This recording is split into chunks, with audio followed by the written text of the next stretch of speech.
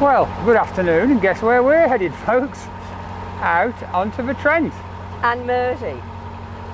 Oh yeah, the Trent, remember Trent and Mersey. Upper Trent, isn't it, first? Yeah. So we've just turned onto the Upper Trent, and from our favourite canal. Stop going on about the Erewash, will you? Anyway, and behind us, the saws down there, which we came up where that boat's going. And that's the Trent. Yes, of Trent, the north. off to Nottingham and River place, Trent isn't it? and the north. The north. And we're off ahead here. And as Lynda said, it don't take much of a turning circle to turn in here. We are not used to this, are we? This is lovely. So, I'm looking forward to this. well, after the last weed, Well, let's put it this way, I can't see the bottom. I can't see us getting stuck in weed here. No. So there we go. The Upper Trent, another new canal, well, river, which Then goes into a new canal, the Trent and Mersey. so this is the Trent and Mersey, and then we're going to follow that through to Lichfield, aren't we? Burton on Trent. Burton on Trent first, I think, is the big one. Yeah. Oh Anyway, no, Aston upon Trent. oh, we go past the little village of Aston on Trent, don't we, Lynda? What's Yeah. special about that? Oh, I used to live there. That was my very first flat. That must be what, 40, Brilliant. 45 years ago?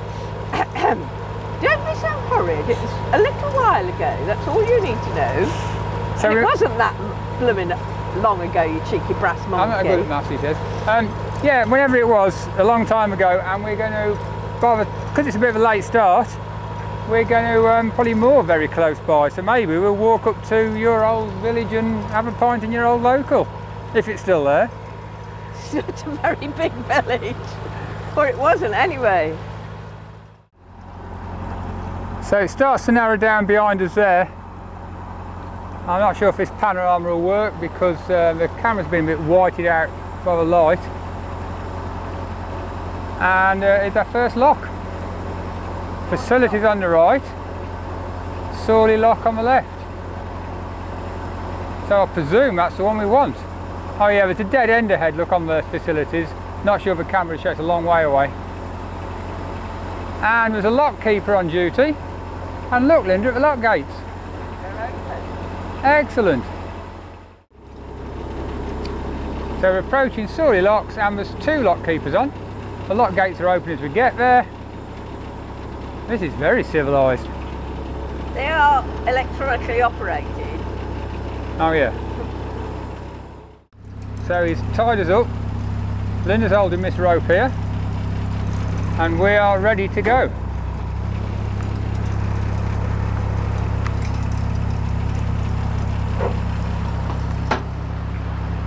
Here comes the water.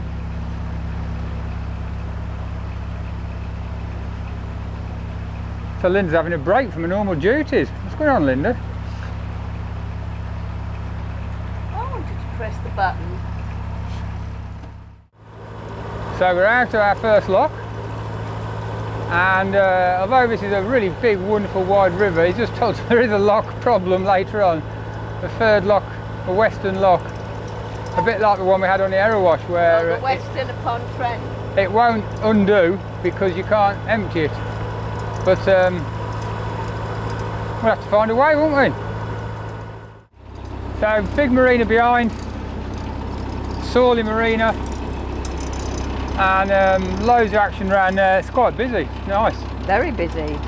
And we're now heading through Sawley Flood Lock when it all quiets down again. I'll twiddle the camera around and show you. Ooh. And here we are, Sawley Flood Lock. So we haven't got to do anything, it's all open because there's no floods. Still a lock. And it's sort of a lot narrower than what we were on before and looks more familiar. So out the other side of that little bridge. We're still on the Upper Trent, aren't we? It's still on the... Not on the Trent and Mersey yet. Sawley Flood Lock. When we come to the Derwent mouth, then that's when we go on to the Trent Mersey, I believe. Okay, well, no doubt tell us. But yeah, excellent. Well, that's more like a canal, a big canal. A bit different to what we're used to. Parts of a lee are like this, aren't they, Lynda? Still no mooring. Well, no. So, yeah, it's back to being a huge river again. It's so weird. We're just not used to this. And just just went under the M1 back there. Gives you some idea of how wide it is perhaps, but I think it's wider ahead. So yeah, it's really wide and going under a big pipe bridge. So that's the River Trent off to the left, which was kind of on. Straight on, you can probably see the side, Trent and Mersey Canal. And that's the Derwent. And that's the River Derwent down there. So there's quite a lot of water in this area. So yeah, interesting. Soon you'll be back on a proper canal. Yeah, back on a proper canal. As soon as we're on this little bit here. But yeah, that was interesting. Pretty wide. I think I've said that. So our first lock on the Trent and Mersey was the Derwent Mouth Lock, because we've just gone past the mouth of the Derwent. So I'm not sure if that boat there is just moored up or whether he's using the lock.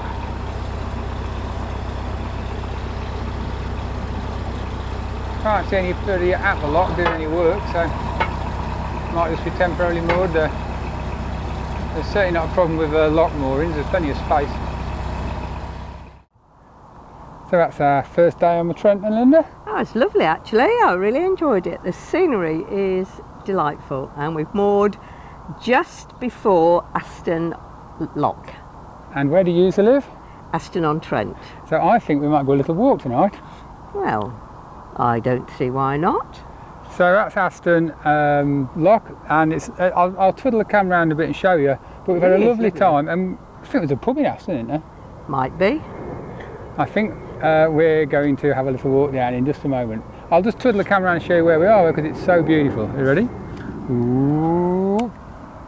And there's an aeroplane going over now. That's from East Midlands Airport. By Donington, isn't it? Yep. As you can see, nice scenery. Lock straight in front, so that's an easy thing to do tomorrow. And there you go. Lovely mooring. Right, we'll get off.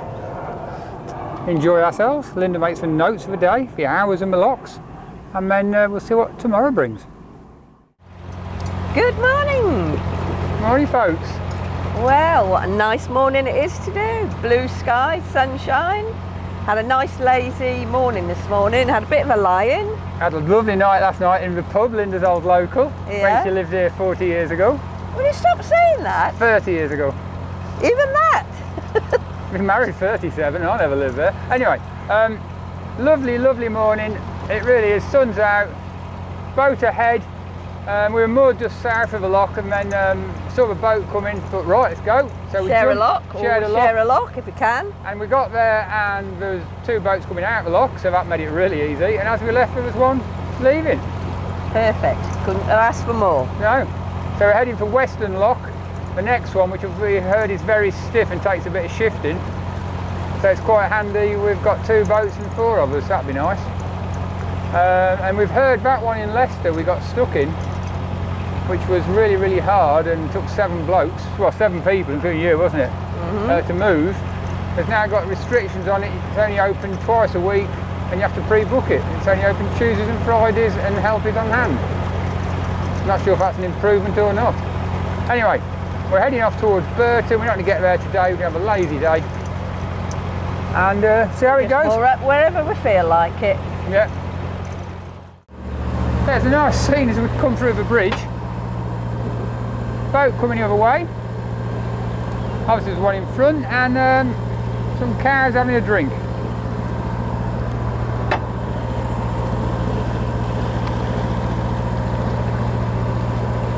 That's what you call a rural location, Lynda.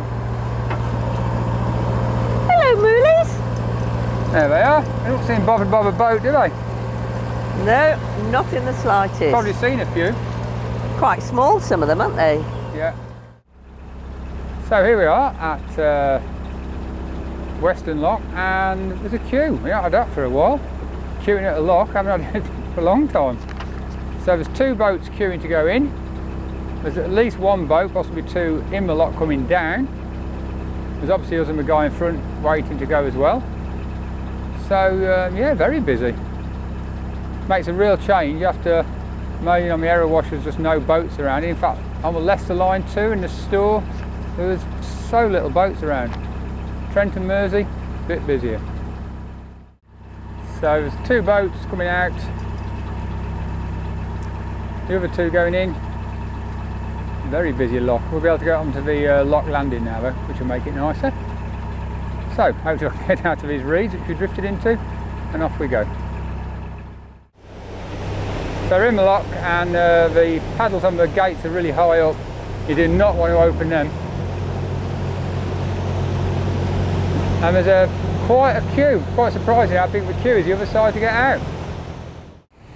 So as it slowly fills, and it is slowly, you can see the big queue of boats coming down, hoping to come down. It seems to go right round the bend in the river. We'll have a little count as we go past. I mean, there's 4 come through as we were coming up. 2 came past us and then 2 are in the lock. I'm not sure why he's coming down. We'll see. The lock's open. We're ready to go. And The trouble is neither of you could get out. This boat opposite has come all the way down past the queue, all down to the front, and he's blocking the cut. Right at the front. He got right to the back. I mean, the 1 boat couldn't have got out, let alone 2. Yeah, he got right to the lock gate. So where are we supposed to go? She's going to have to, well, pulling at the front of the queue and upset everyone. Like the old days. Fight, fight, fight. Oi! Well, there's 13 boats queuing that I can see. Well, that goes around the bend. That's handy for people queuing. Homemade cakes, hot drinks, hot dogs.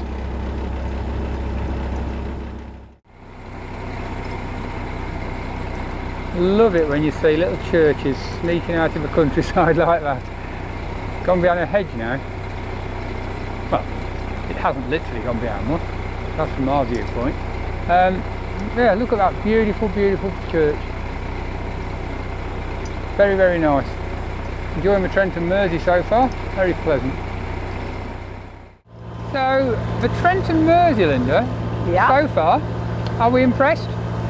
Well, apart from it's been very busy, that Western Lock, which was fine to get in and out of, but there was a queue both sides, about 7 or 8 boats, yeah, and then another 2 come along coming down. There was 13 in the line. I said 13 meant 2 more come, but when we got there, some were facing the other way. They were just moored up before the lock.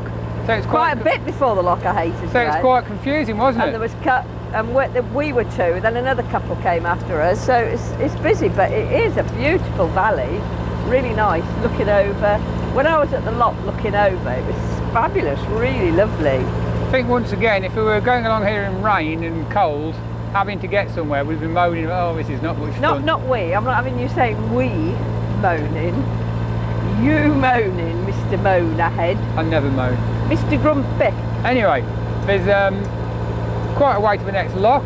Beautiful countryside. And we're going to... Tea on the brew? What more could you want for? Biscuit. I mean, one you are. So a tree fell into the cut. A great big piece floating across there. Obviously it's been chopped to remove some of the stuff, but there's a lot of branches and stuff everywhere. Well, we're very much enjoying the Trent and Mersey. Just views like this, that's not the best by a long shot, but miles and miles of beautiful views. I know the sunshine helps. Very, very pleasant. And Lynda's just bought me lunch and a cup of tea. Does life get any better? Got all excited because there's a train line there and it goes across that bridge. I was hoping we'd see a nice train. Preferably a goods train, my favourite. Yeah, I'm a geek. So just after that train bridge we get to the lock. Looks like quite a high one. And it's against us. But I think there might be somebody in it. Looks like it, doesn't it? Yeah, so that might be good news. So after a long sort of straight bit of beautiful countryside, we get to Stenson's Lock, and somebody had left it not long ago. The boat ahead was a bit quicker than us, and by the time we got here, gates were open. So we're going to be stopping after here somewhere, aren't we, and have a look at the shops or something or other? We're going to the Mersey Marina and have a look round and moor up and have a nice lazy day. That'll be very nice. So Bridge 19, Stenson Lock. Morning folks! Good morning! Well, although actually, to tell you the truth, it's afternoon. Yeah. It's rained all morning. We stayed in Willington last night, near Willington. We actually moored up beforehand to go to this shopping place, and there was zero internet. So we moved to Willington, the next village, didn't we? Yeah. And there was zero internet. Yeah, it rained all morning. And where we were, there was a lot of boats moored, both sides. And yet, boats were going past all night. I mean, all morning, really fast. And pins are being pulled out. And we had 3 pins, because I thought it looks a bit dodgy here. The big screw-in ones. The middle one had been pulled out totally, that was the loosest rope originally, and the others were on the way out. I mean, so slow down people. Anyway, we're off to Burton today. Beer Town. Beer Town indeed. So we're not going to go far this moment now, but what we did notice, or did read in a book, interestingly, just give a bit of speed, what we did notice is that the gauge of the canal changes in Burton. We're in wide beam territory, and in one lock's time it becomes narrow gauge. Narrow gauge, talking railways, like a narrow canal. So yeah, didn't know that happened on canals. Interesting. Well, we're on the outskirts of Burton on Trent. We've just used some services, which behind those buildings up there, you see that boat moored up just behind there. So we've emptied the toilet cartridges and filled it with water, and there's a lock coming up shortly where the canal goes from wide beam width to just narrow boat, becomes a narrow canal, and then the bridge after that we're going to moor up for a supermarket, it's a Morrison's, get some provisions, and then we're stocked up everything we need. The loo cart is empty, the water's full, we'll have lots of food and milk and stuff. It'll be set up for a few days. Rained all morning, but we got going this afternoon. Done an hour and a half. Probably have 2 done soon. So we're not going to have a massive journey today, but we've moved, got provisions, and making progress. So here we go, from the broad canal into the narrow one.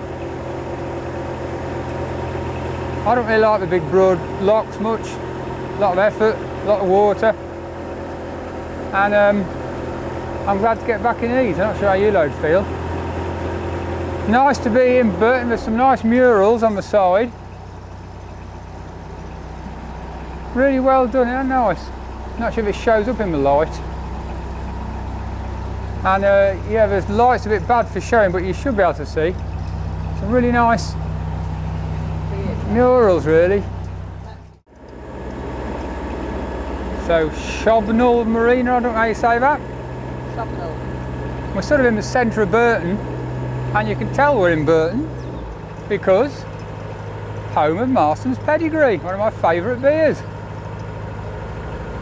I'm sure you all know, but Burton is the centre of British brewing and has been for a long time.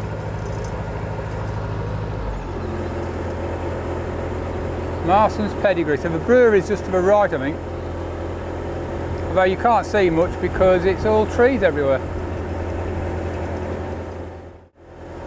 Just for big town, industrial town. The canal's very picturesque and nice around here, very pleasant.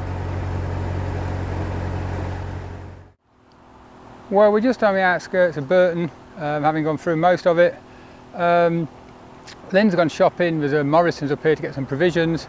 There's a proper mooring where we are now with you know, the easy to hitch to, nice and secure. And so we're probably going to stay here for night. We didn't start till well after 1 o'clock, I don't think it was. So yeah, a few hours, got through Burton, got provisions, got everything we need. We'll have a nice pleasant night here. It's a tiny bit noisy with road traffic at the moment. For that sort of time of the day, it's rush hour now, it'll calm down. And the chap behind's just put his Jenny on, but that won't last for long. So yeah, quiet little place. Live in Narrowbait, you don't hear much anyway, it's just so well insulated. So I think that's us done for today. Then the forecast for tomorrow and the day after is good. So we'll have to make a nice early start and crack on.